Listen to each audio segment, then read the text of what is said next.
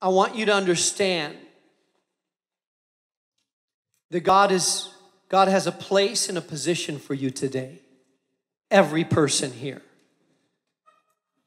You may be in the right place, but with the wrong position. Angry at God, proud, disobedient.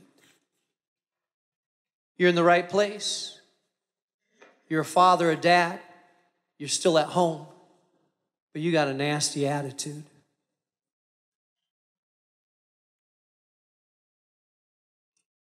God's calling some people today to be in the right place,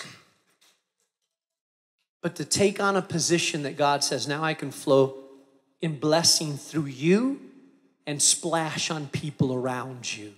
But step into that place again.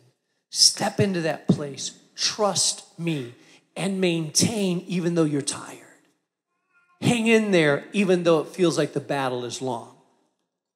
Because at the end, when you do that, you're going to be able to celebrate and rejoice for all that I have done. When you look back, you're going to say, I'm so glad I stayed in a position of obedience to God.